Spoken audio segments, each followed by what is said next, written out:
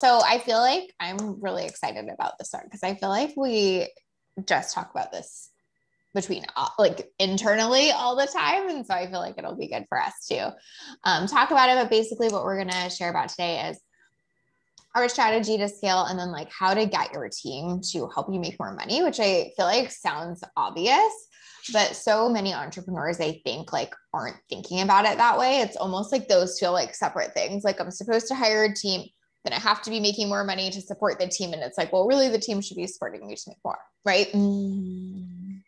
Totally. I feel like it's one of those things where it's like, we almost forget that, having a team is an investment, right? Yep. And that we do want to see that continue to grow the business.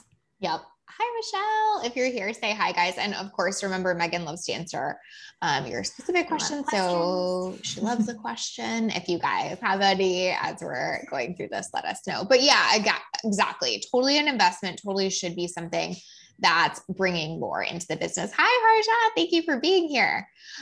Okay. So the first thing, and this one is obvious, but let's just say it. Which is you have to know what actually works and nail your strategy first, right? Oh, hi guys. Hi, Allie. Hi, Patricia. Oh, fun. I love this. Okay. So you have to know your strategy first and what works, and then you have to pass that down to team. So often, and I think this is such a frustration point for both the business owner and the team members, is I see so many entrepreneurs that hire the team thinking that the team should bring in the strategy and then get really frustrated by that. And so it's really your job to know like what works in your business, what makes you money, what gets you clients, and then helping your team know that. Like my team knows like what works really well in my business is when we make relationships and build connections. And when I put out content and things like that, like that's what gets us clients. So team knows it's like their job to help us do more of that to get clients. But like it takes you knowing what strategy actually works for you to make money in your business. And then really relaying that to team instead of feeling like, well, I don't really know how I'm doing it in my business, and now I'm going to hire a team. Like that just is kind of a shit show, right? Totally. And I think that like sometimes it can almost like create a little bit of a weird relationship if you're like hiring somebody to help you with something and you're like, okay, cool. Tell me what we should be doing. Like a team member is going to be like, but what's your job? Tell me what I should be doing. Right. And I think that it's like, it comes down to like, you're going to always know your business better than anyone else. And you're always going to be the primary decision maker on everything. And so I think that like knowing what your strategy is, knowing what works, and then being able to communicate that to your team so that they can help you execute on that and maybe do things like do elements of it that, you know, are improving that process. But like the strategy behind it really needs to be clear and solidified first, right? Yeah. And like, I think even checking in on that intention of hiring a team, because what you just said is really important. You are always going to be the primary decision maker in your business as the CEO. Mm-hmm. And so you have to come at it from that place. If you are like secretly kind of hiring team because you think, oh God, it'll be so great not to have to make these decisions or whatever, like you're kind of missing the point. Like hire a coach at that point. If you don't know your strategy, like get coaching, get mentorship, get support. Do not put that on your team, right? Totally. So, okay, next thing. So obviously nail your strategy first. So next thing that we really like to focus on is focus on team helping you with money making activities or freeing up your time so you can do money making activities.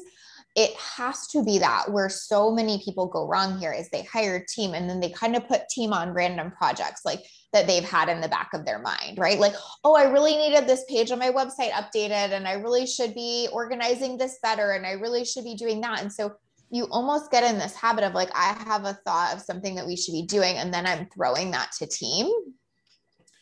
And it's fine, except then you're not really saving time because you weren't doing that shit anyway. And it's probably not a money-making activity. It's more like organization or a website update or things like that. And then what happens is you still feel just as busy. They're not helping you make more money and the investment isn't working out, right? Brittany says, I've done this, giving random unimportant tasks. Girl, me too. Me too. That's how I know this, because I have been there. Well, and I think it's something too, where it's like, especially at the beginning, I think sometimes it can be like tempting to be like, oh, I have this really long list of things that like, I just haven't gotten a chance to get to. And so I'm just going to like delegate all of these things. But it's like, that should be almost like your backup list. Like if you have a retainer with team and they have extra time or something like that, cool, let's go to that list of things once our core tasks have been and our core hours are being used. We're like, that really, the primary like focus should really be on like marketing or sales or something like you said, or like clearing up your time so that you can focus on those things. I'm laughing so hard. Allie says, I feel personally attacked by this conversation. It's so funny. I feel like everyone's we've all been there. I know, right? Yeah. Like, not it.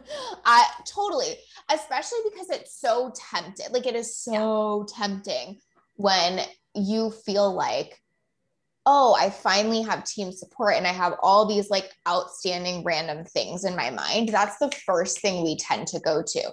But it really, really has to be on something that makes you money, right? Brittany says, I've needed to update my website copy forever, but I've been busy serving clients. Does an outdated website really matter? Brittany, what I would say to that is that it's more like, is that the number one place your clients are converting? So for me, as an example, a lot of my clients like will like self-admittedly tell me they've never even read my sales page. Bitches. No, I'm kidding. They'll literally say like, oh, I've never even read that. So for me, that's last on the list a lot of the time. Like it took us almost, I don't know how long, Megan, months and months to complete that, because I just kept deprioritizing it because I knew that wasn't the number one money making activity. So it's okay if you have to keep deprioritizing something, even if you'd like to get it done, but it depends. Like some of my clients, like they're getting a lot of cold traffic that goes right to a sales page. And it really, really, really matters how well their website is converting. And so that would be a money-making activity that we would prioritize. So it just kind of depends on where that is for you in your business. But if that's, really the conversion opportunity, yes, let's get on that. Like, how do we get you the support for that? And if like me, it really wasn't like that big of a thing for you, like it might just get deprioritized for literally months. And that's okay. Hi, Ash. She says, oh, Jesus, perfect timing for this. I think you're going to like this one. Okay. So focus on team helping you with money-making activities or free up your time. So for me, and just so we'll tell you guys how it looks in my business, right, is the way I make money is one-on-one clients. So my freeing up my time is our primary focus, right? Team is always thinking, Megan is always thinking about like, how do we get that off your plate? How do we save you time here? How do we make that more efficient? Like she is always running it through that lens. What do you laugh? I've like literally made you send me your calendar to send me a detailed list of how you spend all of your time. How do you spend your time? Like, how do we clear that up? Is there anything that like I can take over, that team can take over? How do we like, because that's really like the top priority. Totally. Michelle says, I'm that person that reads the sales page, but for fun. Yes, totally. I actually like reading sales pages too, personally. Yeah. But so Megan is like, she knows that's the team contribution.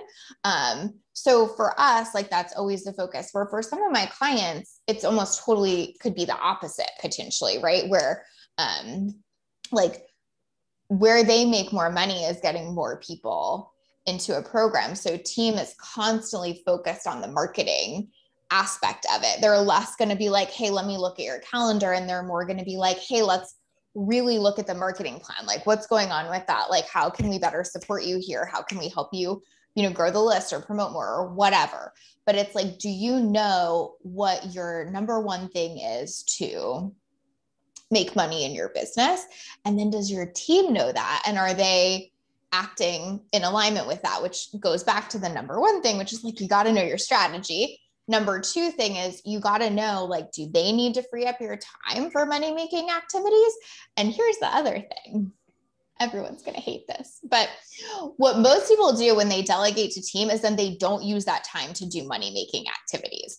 Like, so if Megan saves you 10 hours a week, are you spending 10 hours a week on money-making activities? So like team frees up my time. So not only can I serve one-on-one clients, but so I can be on lives like this. So I can do, 2 podcasts a week, all that kind of stuff. Right. But like, you have to use it for that. Like, it's so tempting to be like, oh, I have more free time this week. Like, again, let me dive into this project I've been meaning to complete where I organize all my content or whatever. Right. Yeah. Okay. Go ahead, Megan. Sorry. And then I'll read the comments. No, go ahead. Patricia loves this. Thank you, Patricia. Brittany says, burning queue. Can you outsource audience building activities to your team? And if so, what kind of things could they do? This is where I struggle. So Brittany, what I would say to that is like, do you know what tends to build your audience? So like, again, for us, I'll use the example of, it's definitely posting in other Facebook groups. It's getting me other places, like maybe going on podcasts or something like that. So my team can help with all of that. They can post my content other places. They can pitch me to other podcasts. They can make sure that, promos going out in other places for our podcast. What else, Megan? Like even just like Instagram and stuff, like, are we engaging on like other people and trying to like grow following? Are we engaging with other people's content and stuff like that? I think that engagement is a big piece of it too. And like, I think that those are the primary things, like social media, on both Facebook and Instagram for us. And then a little bit of like PR pitching to podcasts and stuff like that too. And then obviously, like if you have an ads person on your team, Brittany, that's like a whole other thing. Of course, they're going to grow your audience in that way. But like, again, totally possible to be like, hey team, I really need you to focus on making sure my content is going out in multiple places and pitching 5 podcasts a week, because that's what is going to make us more money and help us grow. And then they can get on that. Right.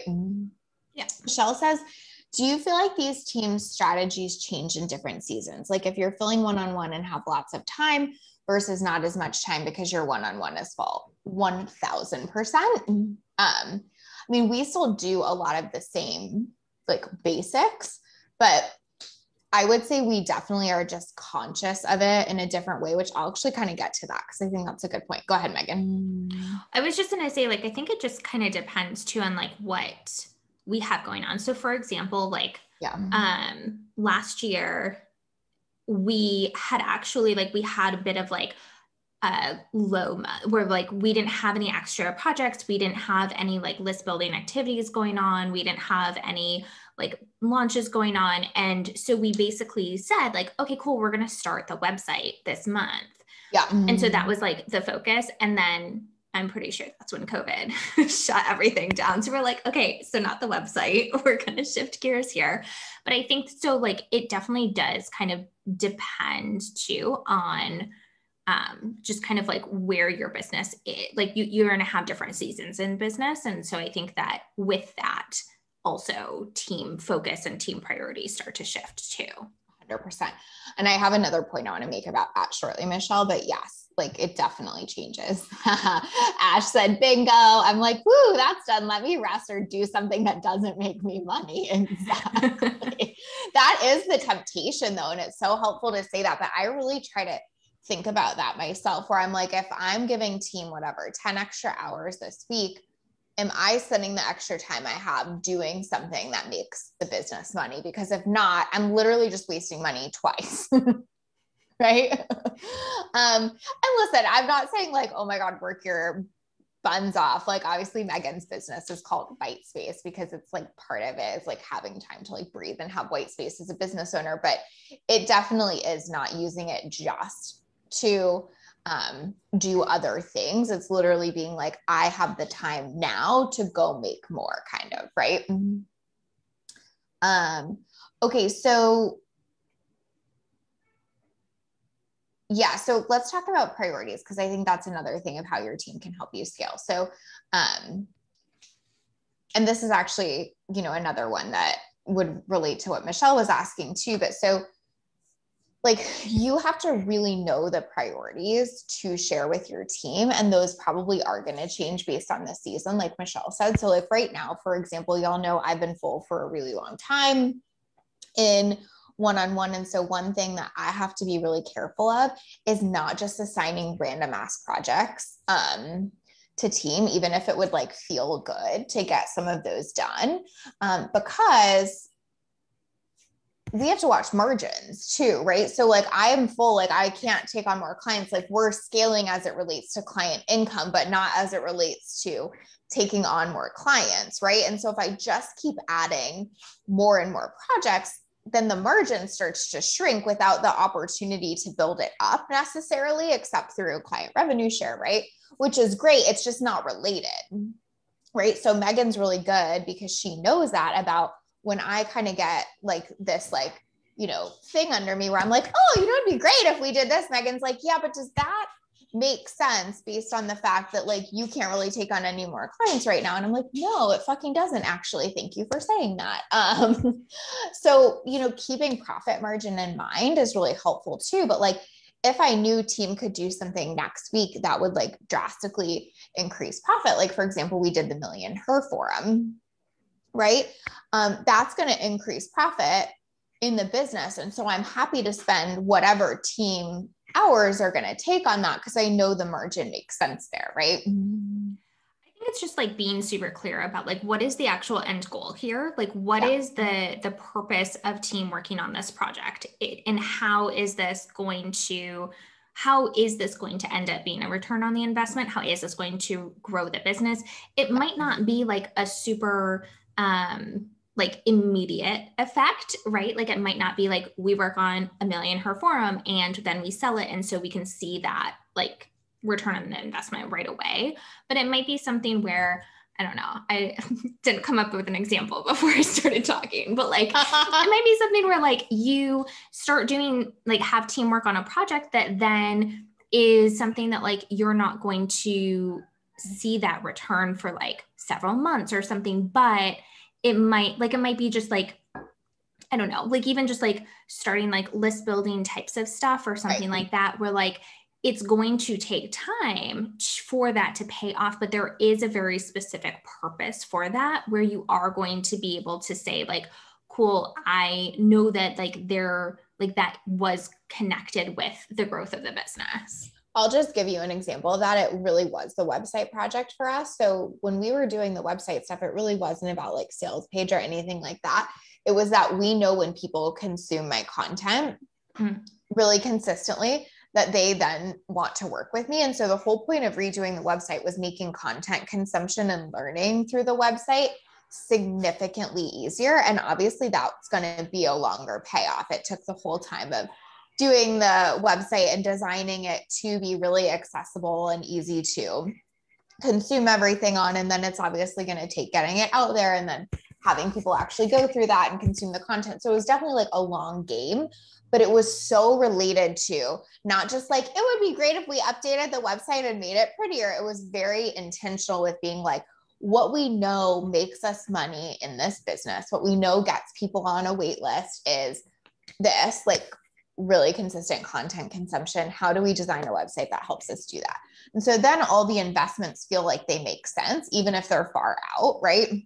Where it like makes sense to invest in team doing that. It makes sense to invest in the build of that and all that kind of stuff. So again, it's just too easy to get invested in some of those like little projects that feel like, ooh, wouldn't it be fun if we redid the website? Or wouldn't it be cool if my branding got a facelift? But it's like, for why? For what? Do we know the intention? And then you can communicate that. Like if I just was like, oh, I'm going to redo the website, like Megan wouldn't have known that I was thinking about it through the lens of, because I want it to be, you know, this much easier to consume, But because she knew that, she was able to approach the whole project through that lens, right? And it helps a lot too, because then I can understand the, like how important that is and how urgent that is. So I think that it's like, I mean, that's like prioritization, right? But I think that like, it really is up to you as the business owner to really help your team know the priorities and know what, what can be like, what needs to be bumped immediately to the top versus what can kind of like permission for this to take several months and for it to take longer, because it's not like something that we immediately need to update or, change right away. Totally. And so permission here, and this is really important for scaling, to revise your priorities often. Like I feel like people almost get themselves stuck in that because they've given team like one priority and then it shifts and they feel weird changing it. But like we revise our priorities quite a lot and revisit them quite a bit. Megan's really good at being like, hey, this, and this are what I think you want us to have as priorities right now. Is this still true?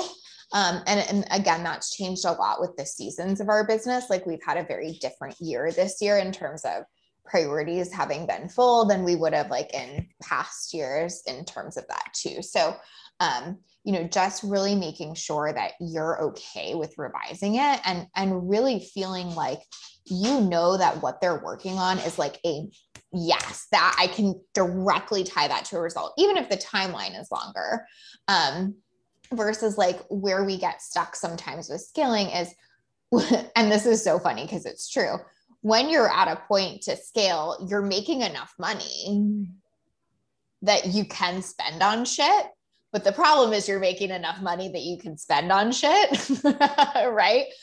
But you have to be so diligent about still being like, yeah, that's a nice to have and it would be cool. And technically the business can like afford it, but is that priority actually in alignment with what's going to get us to the next level, with what's going to make us more money, all of those kind of things. There's just always going to be like 100 nice to haves that your team could be doing, but like really being clear on that. So that kind of takes me to the next point, which is like, do you know what your thing is to scale, right? So like know what actually allows you to scale. It's not going to be 500 things. It's probably going to be doing 1 to 3 things really, really well, or doubling down on like 1 to 3 core streams of income in your business. And so again, like the problem when you're at that point is like, you have the money to be like, hey, do this, hey, do that, hey, do that. But like how you scale is you say no to a lot of other shit and you focus on like a couple things, right? Totally. And I think that I feel like we are constantly kind of adding to our someday list, or like, we'll circle back to this list. Yep. And a lot of times, like the way that you can tell something is like a good idea, or not like a good idea, but like something that you definitely want to pursue is like, if it gets bumped up to the top of the priority list, there are things that like were a nice to have that we might have put onto, okay, but it's not immediately connected to like how we're scaling. So we're just going to shelf this idea. And then, 3 months later, we're like, oh, well, we're just not going to do, like, that doesn't actually make sense. We can even just remove that. And so it's almost good that you didn't just have team just like run at it and then not actually use it, or not actually like have like need that for anything, right? Totally. And from the team perspective, your team wants to work on things that are going to grow your business. They don't want to just do these random things that they start and then only half finish. And I feel like everyone makes the case of like, well, they're getting paid regardless. And it's like, right. But like most people want to feel like they're doing something that really matters. I mean, it's never like, it's not about the money, right? We're like, anyone who has ever had a job that like they felt like they contributed to it is like, that money was different than the job that you just like showed up and it didn't matter what you did. And like, you were just a body and, a body there basically. Exactly. Right. And I think that it's like, it's the same with your team. Like they want to be feeling like what they do matters, that they're contributing to something, right? And really feel like their work is useful, and that, they can kind of see how it is growing the business, because also like as the business grows, your team will grow with you too. Yep. And so I think that like the more that you kind of like make that connection with them and like bring them into that, like the more that they're also invested in the growth of the business as well. 100%. So for us, again, like know your thing to scale. So for us, it really is one-on-one. And the way we scale it is with revenue share. And so again, it's back to the time thing. Like we're doubled down on that. Like everyone is focused on like, how do we save Lacey time so she can, you know, take on one-on-one clients, but then also like be a really good coach to those clients so that they scale through the revenue share model, right? And so it's just so clear what our scalability plan is there, that every decision in the business gets filtered through that. Like that is the first, like anytime I bring something to Megan, the first thing she's thinking about is what of your time does that take? And we're just always processing it through that lens. Again, that's ours. Like if a client had her scalability model was this course, like we're really trying to scale a course, what I would be saying is like, does your team understand like that this is our scaling plan? Like we're doubling down on this. Like what can they help you do to do that? Right. So we're getting team to do so many things like, hey, can you do, go outreach to everyone that's done this course and get really amazing testimonials? Can we make sure you're sharing those testimonials really consistently, you know, whatever, on stories in this way? Can team make sure like all of your marketing is set up? Like it would just be like, does everyone get that this course is our bread and butter? And that everything we can do to get more people through this course and excited and to give people an amazing experience while they're in the course is the thing. If they get that, it's so much easier and they will make such better decisions in your business because everything will be filtered through the lens of, does that help us sell this course? Right? Totally. Yeah. Michelle says, love that reminder, Megan, about your team wanting to be doing something useful and helpful. I actually just asked my VA today to check in and make sure I've been communicating that well. Oh, I love that, Michelle. I'm sure she probably really appreciated that too. Mm-hmm. Yeah. So you have to know like what your plan is. I really feel like the biggest frustrations with team and with scaling come in when you don't fully know the strategy for scaling, or you're not fully aligning team tasks to that, right? So if you don't fully know the strategy, you got to get yourself support. Like, do you have a coach? Are you getting mentorship? Are you figuring strategy out? Are you coming to Million Her Strategy Forum? Hey. But seriously, do not try to get team to help you do something when you aren't clear what the strategy is to do it. But then if you know the strategy, are you communicating that and making sure every single task that team does is aligned to that vision? Or are you just kind of throwing them random stuff as you think about it and you're over here trying to work on the vision? You both are going to feel so fucking frustrated if that's what's happening, right? Totally. And I think that like it also creates a disconnect too, right? Yep. It almost feels like you're not working together to grow the business, right? You're almost like giving team side projects that like almost don't have as much significance. And then you're putting everything into whatever it is. And so I think like it also, when you bring your team into like knowing what the strategy is, knowing how what they are doing is connected to that and why it's important, they are going to become just like more invested in the business, in you and helping you. And I also think that like, that's what really allows your team members to like have a better understanding of the business as a whole. And then they can bring ideas to you of like, hey, have you ever thought about this? Like, I noticed that, you know, I don't know, like with the like course example, like if scaling through a course is the primary, you know, way that you're scaling, maybe they have some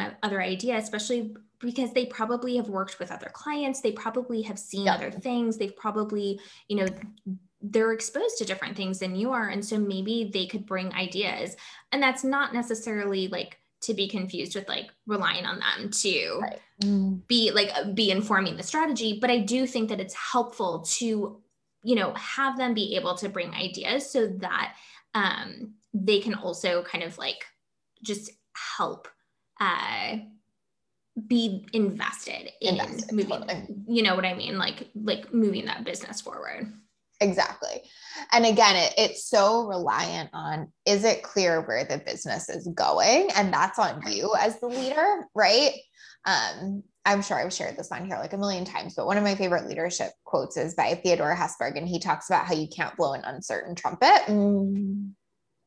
And that's what we do sometimes, is we're blowing such an uncertain trumpet to team where it's like, well, we need to fill this course, but we also need to get this done and we need to figure this out. And I have this project I want us to do and I have that. And team's like, oh, okay.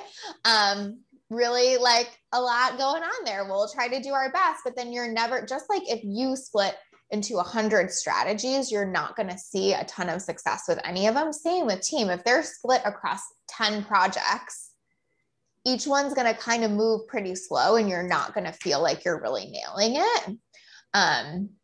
But if you fully know, like, this is my strategy to scale and I feel very committed to that, then you blow that trumpet to them and they know, like, everyone is moving in the same direction.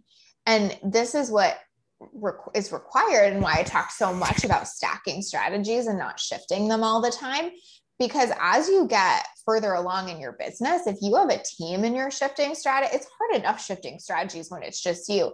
It's fucking crazy making to have a team and be shifting strategies all the time, because you're also just lighting money on fire. You're literally just taking money and lighting it on fire. Megan, maybe talk about that, like being the team member when someone's shifting a lot. Yeah. I mean, I think it's also just like, it's frustrating because I think that, like, if something shifts too much, I mean, I think there's always some shifts in business, shifts during different seasons and stuff like that. But I think that the difference is more around like priorities versus like your entire shifting your strategy or something like that. Right.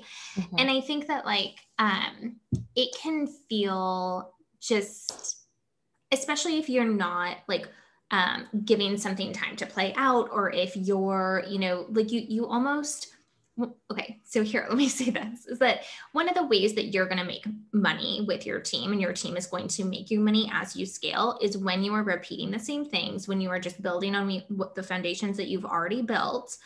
And the more that you can do that, rather than shift around and change everything up all the time, like, your team's going to get to a place where like things are just on rinse and repeat, right? And so we might tweak things, we might add on, we might, do certain things slightly differently, but you're just building on something that you're already having foundation for.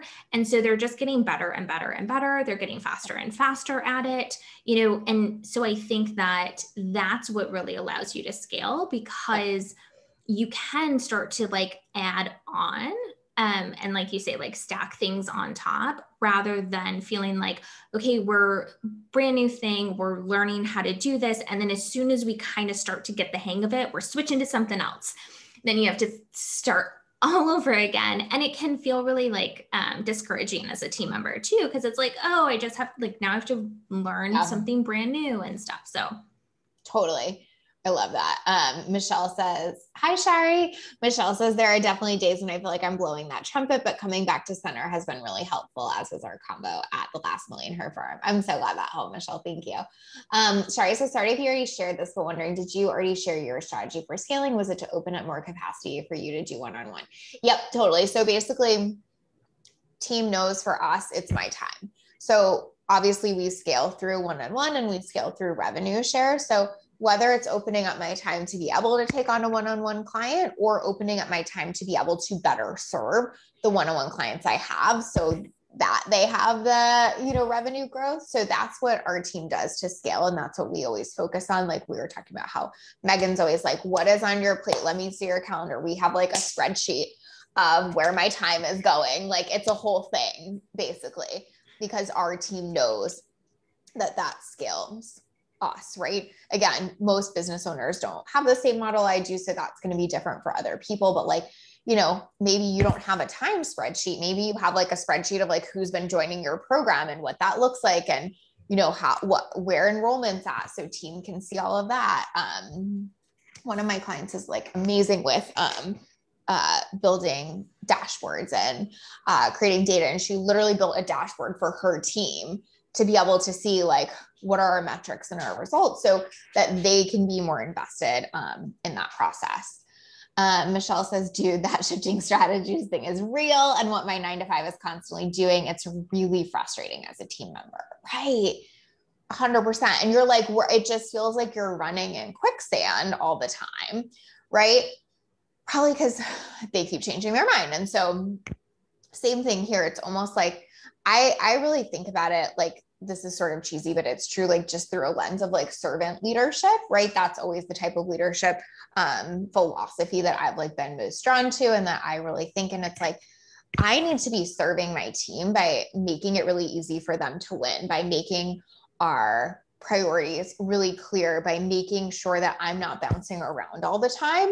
And so even if it's not for myself, thinking about doing it for a team and for them, like thinking about like doing it so Megan doesn't have like a total shit ass month because I'm changing my mind every 2 seconds. And again, not that you can never change your mind as a business owner, but there's a big difference between like, I'm just swinging around here because I haven't fully committed to something versus like, hey, we're making these really intentional pivots and tweaks based on what makes sense. Again, we change priorities a lot, but we don't change strategies. So that's really useful. It's like, can you think about it? Like, I'm not just doing it for me. I'm like doing it for the business. I'm doing it for the team so I can be a great leader to them. Right. Yeah, totally. Okay. Let me see if I have anything else on my list here. Oh, well, I think I kind of already talked about this, but I'll just say it again really quickly because I think it's helpful. But, you know, we talk about shiny object syndrome all the time as like new entrepreneurs and stuff. But I think, and this is worth saying, you see this with so many people is again, once you hit that like tipping point where like it's time to have multiple team members and it's time to really grow, your shiny object syndrome just fucking explodes because there are all these people that can help you do that. So it's what I was saying earlier about you have to be so disciplined on paying attention to what you're giving team and or have them reflect that back to you. Like I'll brain dump ideas to Megan all the time, but it's very clear like, hey, these are some ideas. Let's talk through them. It's not like, let's do this project and this project. And then we'll come together to be like, do any of these even make sense? And like Megan was saying earlier, a lot of them go on a someday list and that's fine for now. But if you get that shiny object intensity in the moment, like watch that. Like if you feel like team has to get on this right away, like it might be a shiny object syndrome and you need to pay attention if you have that like, kind of feeling around it versus like, can you say, hey, I have these 3 ideas. They can wait till we chat the next time, we chat through them, we greenlight some of them, we park some of the other ones, like getting into that kind of space where like having more help doesn't make you more reactive and more in shiny object because it's so easy to go there. And that's what stops you from scaling. Like that's when you get stuck at that plateau where you're like, why am I spending so much money and not actually growing? Right. Totally. And I think that that's where like connecting something with like, what is this doing for the business growth, right? Like what is this freeing up my time? Is this bringing more, people into like whatever our program or like, is it growing our audience or whatever that is, like knowing what the purpose of a new project or a new, whatever it is. I think that can be super helpful because I think that helps to identify like, am I just passing this because it's a cool thing or a cool idea, or is this actually going to help to grow the business and serve the way that we're scaling?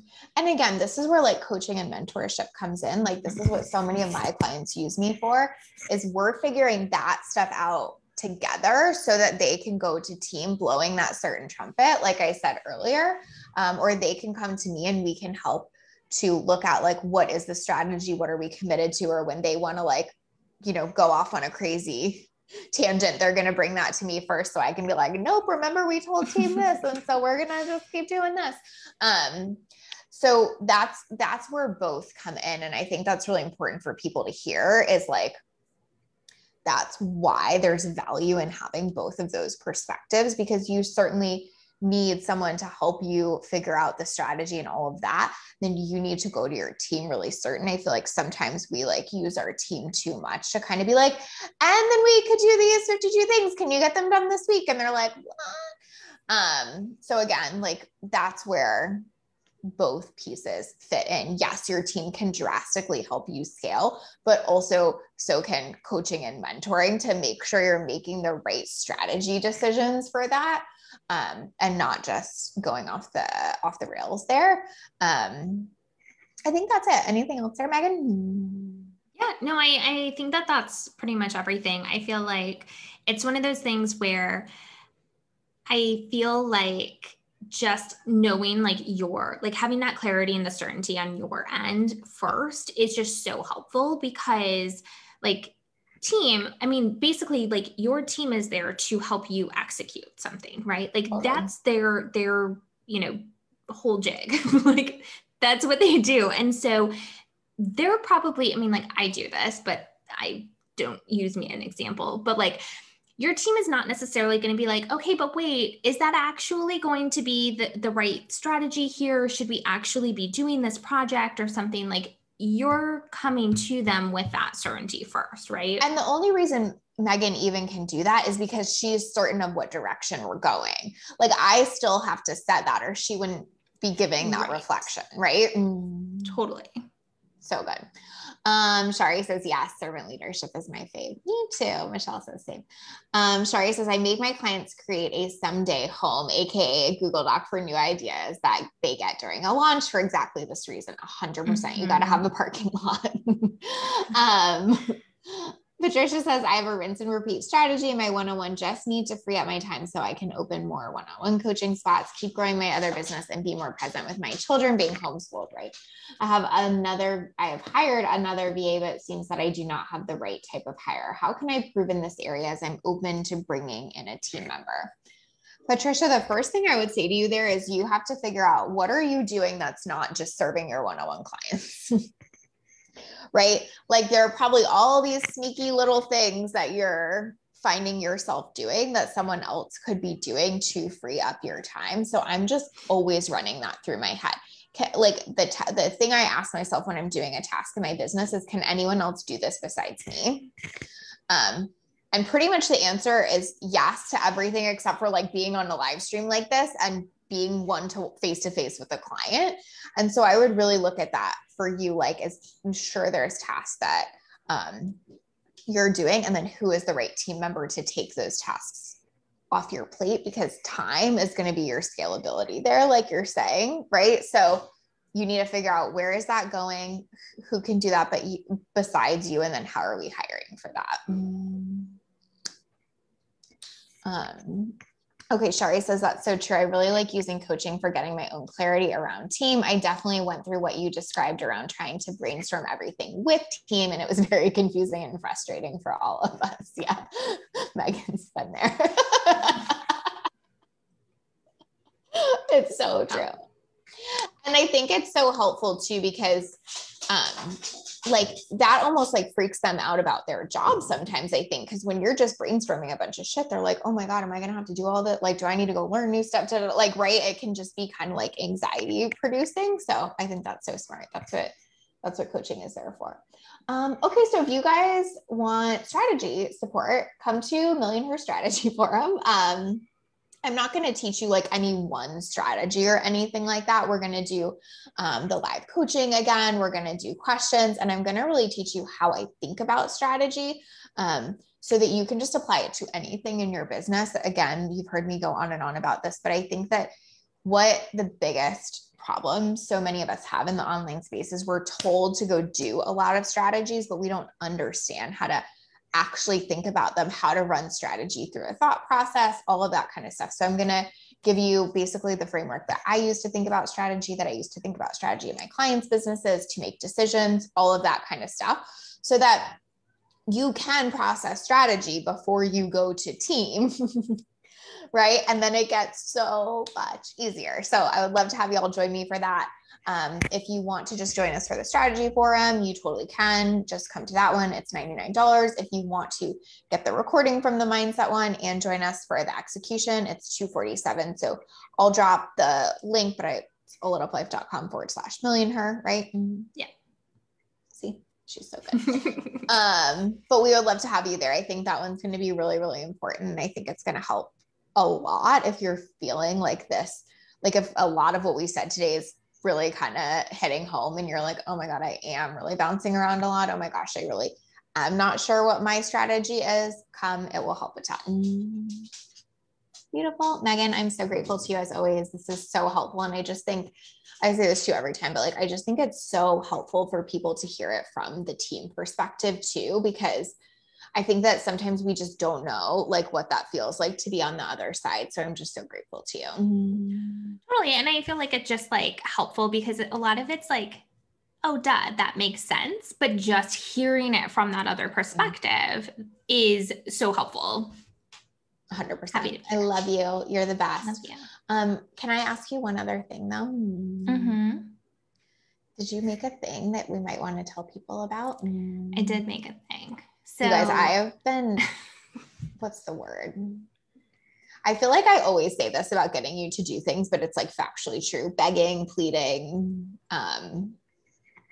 bribing, I don't know, all the things. Yeah. Megan, to make this thing because frankly, I'm a selfish asshole and it will make my life infinitely easier because now all my clients can get this thing. But tell them what the thing is, Megan. So I create basically like templates, like of my systems, and then do trainings on them. And so I just today released one on my process for planning and launching a podcast. So basically I took Lacey's strategy of doing a launch team when launching your podcast, paired that with like kind of all of the prepping and planning stuff that you have to do for the production side of things, plus is a lot, plus the actual launch of the podcast, and inviting and starting and managing the podcast launch team and all of that. So I took all of the templates and the documents and resources that I have created over the years and put them all into a little framework. And it is on my website, whitespace.team. You can do whitespace.team/systems. But go to the full website. It's pretty. I'm obsessed with your website. It's so good. Yeah, but it is so helpful, you guys. I do a little video training in it too, to just talk through the format. So if you are launching a podcast, this is going to be really helpful to you. But even if you already have a podcast and you want to do a relaunch and kind of drum up some excitement around it, it's really relevant for that too. But it is just like everything you need for it. And honestly, it's quite not complicated. Let me say that. It's not a complicated strategy at all, but there's just a lot of moving pieces that you have to get in place. And so having the templates is such a game changer. So yay for Megan. Yay. It's going to help so much. So anyway, if you have a podcast, you need this thing. Megan's the best ever. And I love you. Thank you. Thank you so much.